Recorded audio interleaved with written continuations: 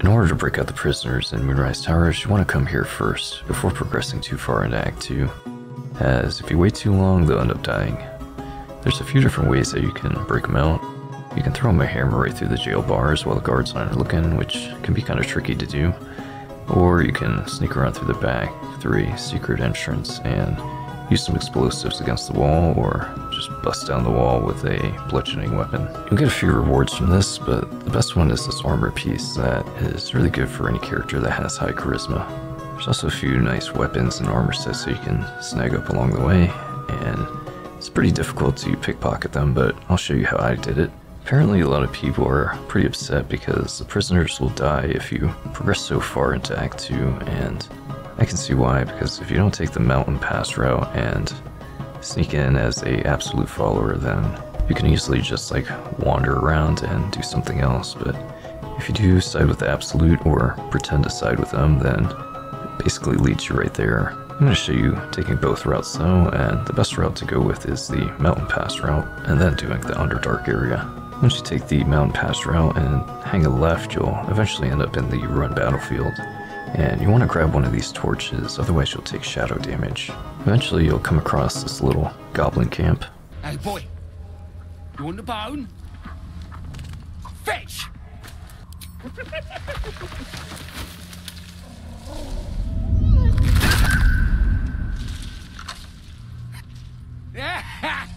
You see that blighter go? Swallowed whole by the shadow curse. Bet he was pure tasty. You're the true soul we're taking to Moonrise, I'm guessing. Talk to Kansif inside. He'll run through it.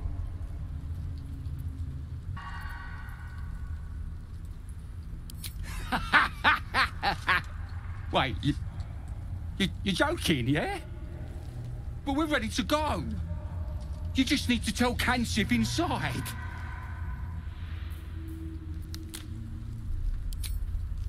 So you want me to...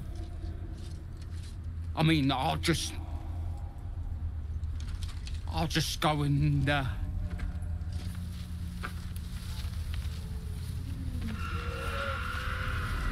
No!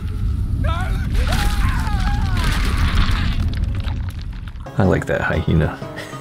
So when you kill Minthara, she drops a lyre, and it just looks like a cheap musical instrument, but I basically hoard everything, and it's an instrument that you need in order to summon this creature that will guide you through the darkness. If you don't have that, I'm assuming you just have to kill all these guys. You don't have to pass the dice roll to summon him either, as he'll come out even if you play it horribly. Mistress, what are you doing to it? By the gods, one of Lolth's abominations. On the path, you'll be attacked by these harpers, and you have the option to side with them or continue siding with the absolute. The narrator or the voice in your head tells you that it could be useful to side with the absolute here to keep your cover. I ended up siding with the giant Spider-Man. Even though I don't plan on siding with the absolute in the end, it's pretty good cover.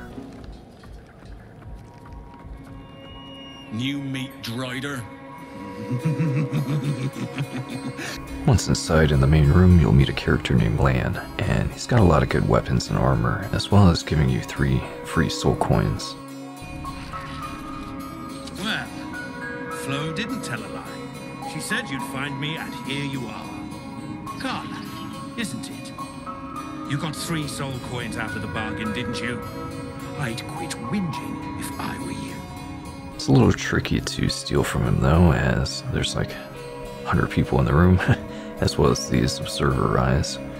And I think those eyes are the reason why I still got caught, even though I had a successful pickpocket.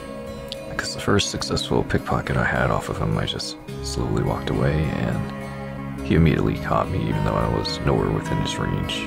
So the best way to do it is to just teleport to the nearest teleport here and wait till he goes back to his original spot.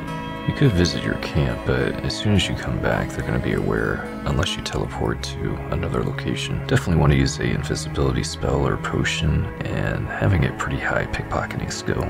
The same room is Moonglow, and she's got a lot of good weapons and armor as well. She looks familiar, she definitely is, as she just came from the goblin camp, if you didn't kill her. And is pretty much onto you, but doesn't really care. You'd want to use the same technique to steal from her, as there's so many people around her as well. Some hilarious interactions in Moonrise Towers as well. There's this woman that's controlling and teaching these gnolls, but you can sever their bond with her and just have them kill her.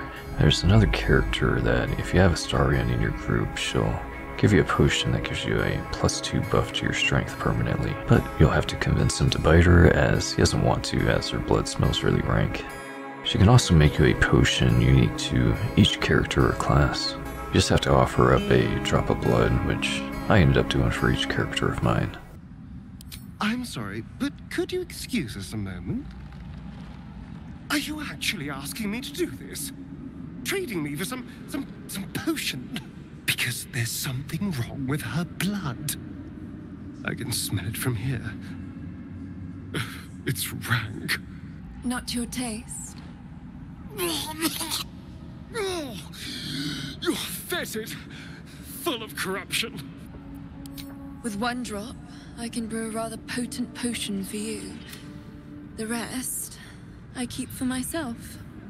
There'll come a part where you have the option to let these goblins go or kill them in several gruesome ways, which was just too gruesome for me and had no comedic value, so I ended up picking the option that lets them fight for their survival, and Lizelle ended up liking that option as well as Astarion, but Karlach didn't.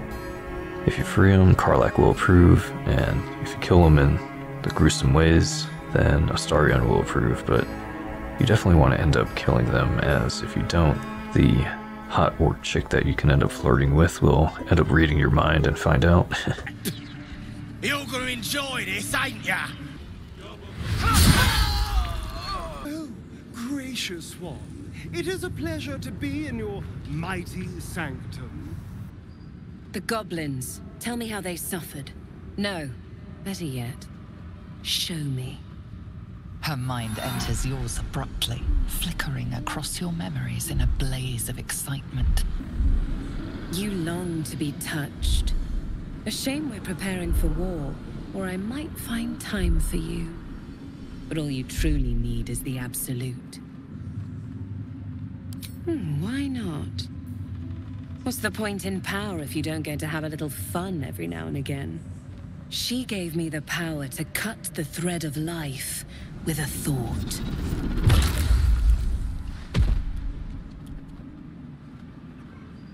But I can caress as well as cut. That's why you should stay on my good side. She gives you the key into Balthazar's room, and within the room has got the lantern that lets you go further into the shadow, as well as a bunch of traps on the bookshelf here, and of course I didn't learn from the first or second or third trap.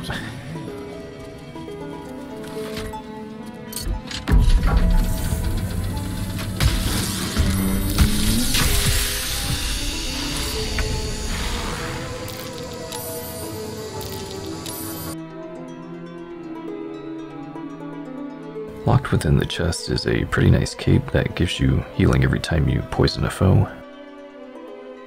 And if you lockpick this door, you'll come into a room with a guard here, and you can convince him that you belong in the room with a right persuasion roll check. And that's the option that you'd want to pick, otherwise he'll just let you go and push you out of the room. Then you can lockpick the other door in here with a drape on it, and that's the general's room. If you have a spell or potion that lets you talk to animals, then you can convince the undead dog to let you pass. And within his room is a hidden plank that's got some information about the mind flayers. Inside the chest is another really nice cape that lets you absorb elemental damage, as well as doing some extra elemental damage on your next attack. You also find a note in the chest about his previous life that was a lot different than this.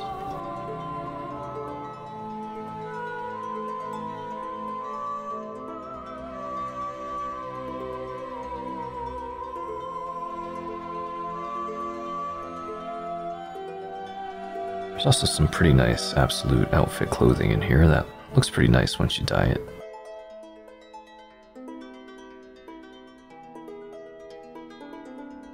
can lockpick the other room, which has some interesting other outfits and accessories in there. I think this armor and amulet might protect you from the shadows. You'll also find a chest in there if you have a high enough perception, and if you try to open it, it'll end up attacking you, and it can end up eating your weapon too, so keep an eye out for that, and you'll eventually get it back once you kill him though.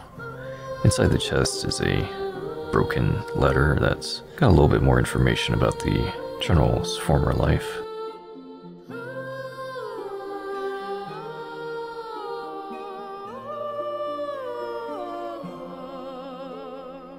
Coming on the way back, I took this alternate route, and walking up on these planks here, you can get to the general's room and bypass those guards that are guarding his room. On the main room here with the traders, there's a ladder on the side that you can take up to the planks.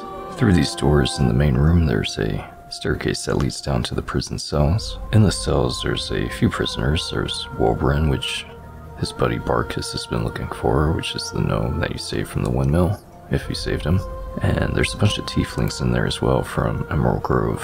You first have to convince him that you're not actually working with the Absolute.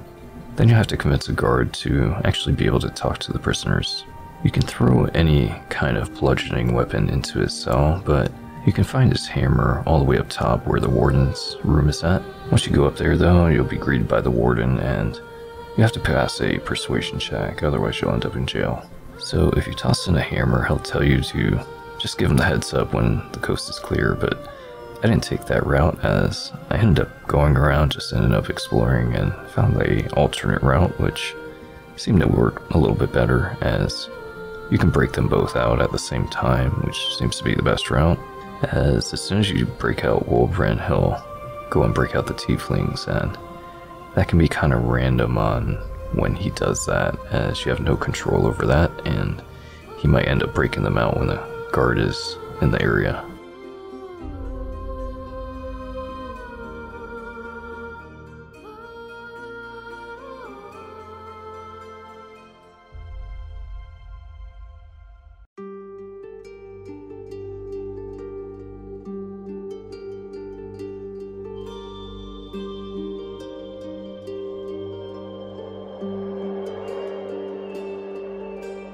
Lace your heart with mine.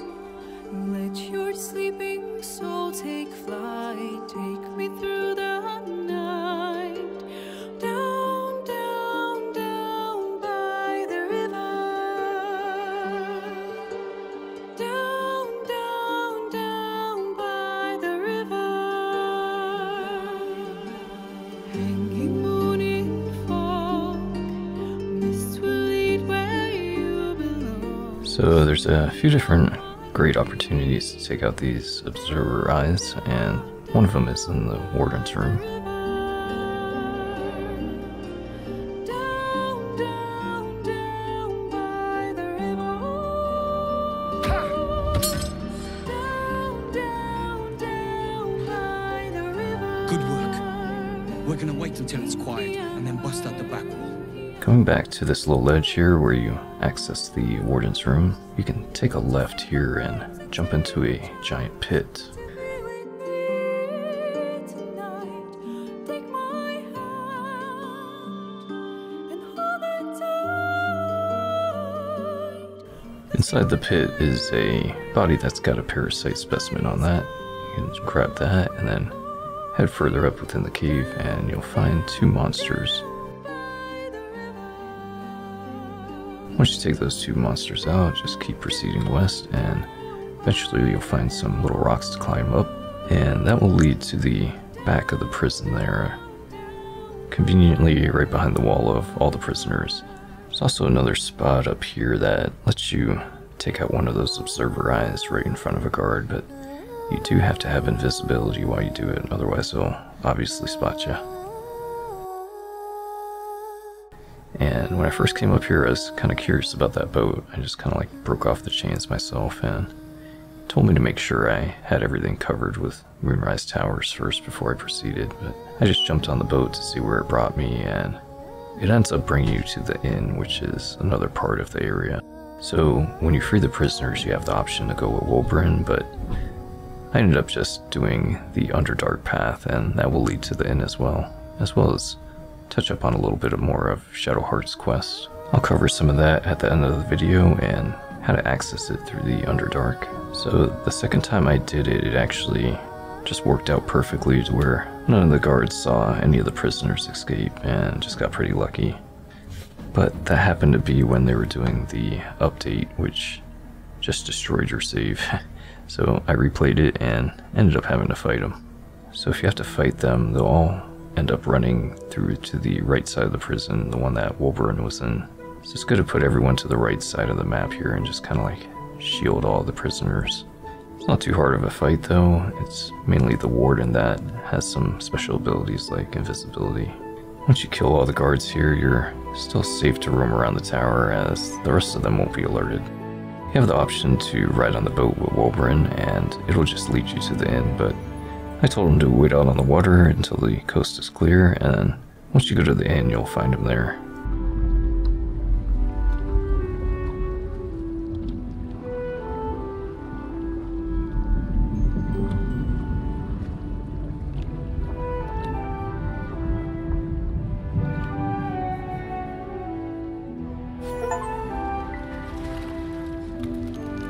Journey through the darkness has brought you to land at last.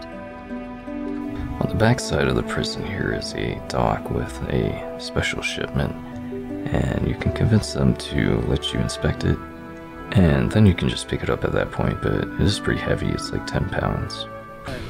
Power courses through you. A wave of sick familiarity radiates from one barrel amidst the cargo. Tadpoles, sleeping and scarcely aware, but echoing yours 100-fold. There's so many.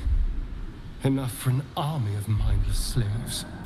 A pattern of blank minds newly born.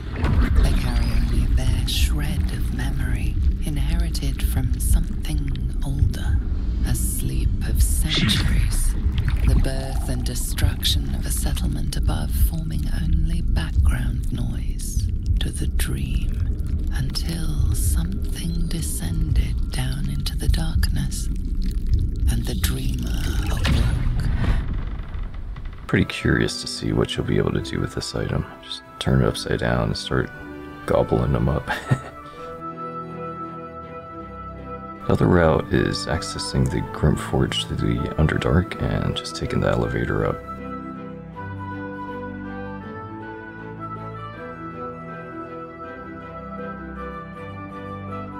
Same shadow damage as here, and just have to have some kind of a light source. The shadow curse. It doesn't seem to affect me like it does others. Not as badly, at least. And you'll end up pairing up with some of these harpers if you choose to. You'll end up fighting a few monsters here and there eventually on your way to the inn, as well as a interesting character that puts you on a little side quest. Where lies your guilt? The waiting mode.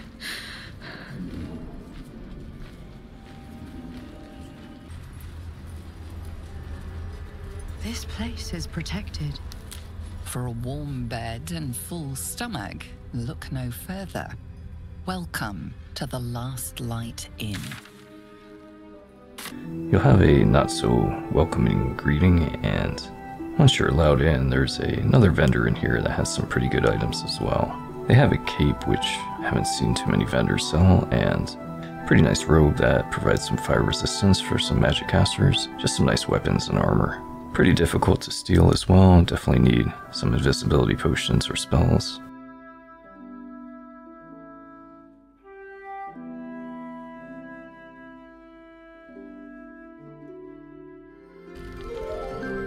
You're here! You're all right! How?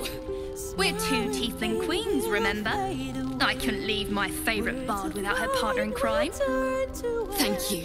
1,000 times. Thank you. One last favour. Take this off my hands. It suits you better.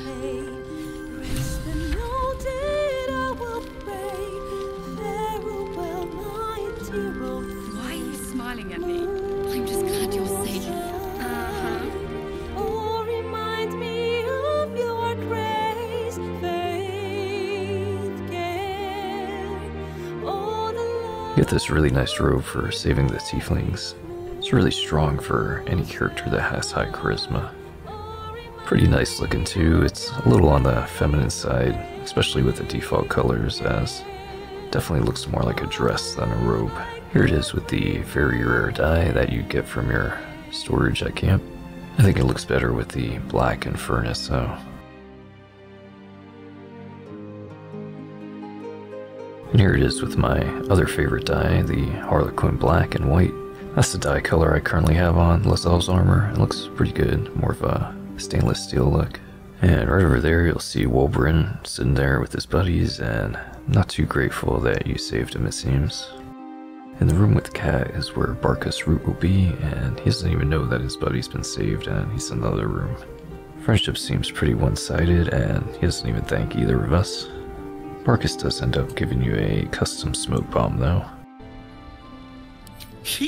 What? You're... Excuse me.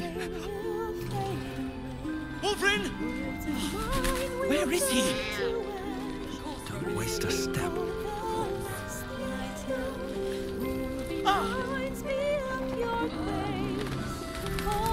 Premium trinkets and doodahs. Wolverine, it's me! Wolverine! I heard you might be about. How the devil did you get stuck here, Barkus? I'm not stuck. I came to find you, of course. Why would you do a foolish thing like that? Really, Barkus? Unfortunately for me, you're my friend. Rescuing you from mortal peril is my right. But you didn't rescue me, did you? I rescued myself, with the aid of this helper. Here you are. I hope you like it. It's a new type of smoke powder. Powerful stuff. Made it myself. The same room you'll find Raphael the Devil, and you should have Astarion in your group at this point, as he's got some questions about those strange marks on his back. Take it easy, and I'll catch you on the next one. Curious little marks. Something important to your master, no doubt. But what? A love letter? A warning? A deed of ownership? I could give you all the gory details. But of course, you'll have to do something for me first. Let me think about it and get back